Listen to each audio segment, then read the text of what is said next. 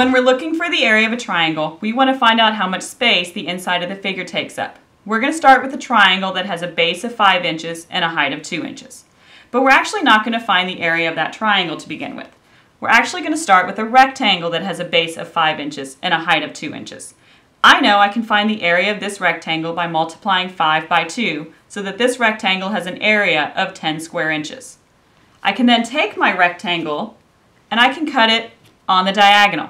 When I cut it on the diagonal, that gives me 2 triangles.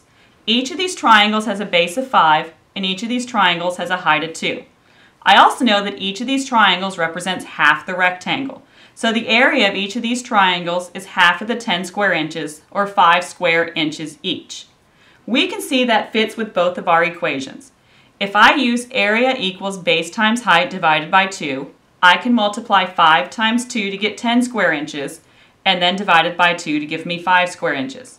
I can also use area is 1/2 times base times height. 1/2 times 5 gives me 2.5. 2.5 times 2 gives me 5, so my area would still be 5 square inches. So either equation, base times height divided by 2, or 1/2 times base times height, is going to give me the area of a triangle. The relationship between a triangle being half the area of a rectangle with the same dimension is true for any type of triangle. I can always take the extra pieces from my rectangle and rearrange them to make a triangle with the same dimensions as the original. Therefore, each triangle has an area that's half the area of the original rectangle.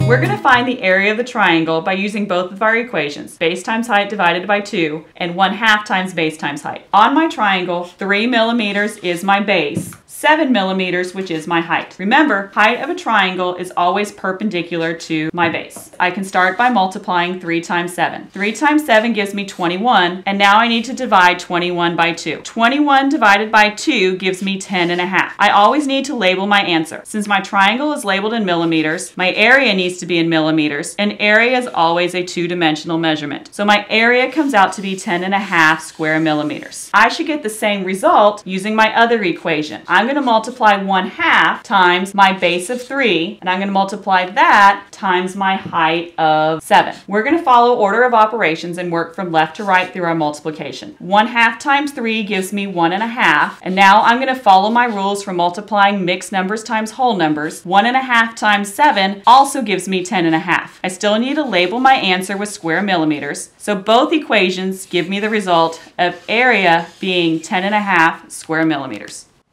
For more information on classifying triangles, click the link here.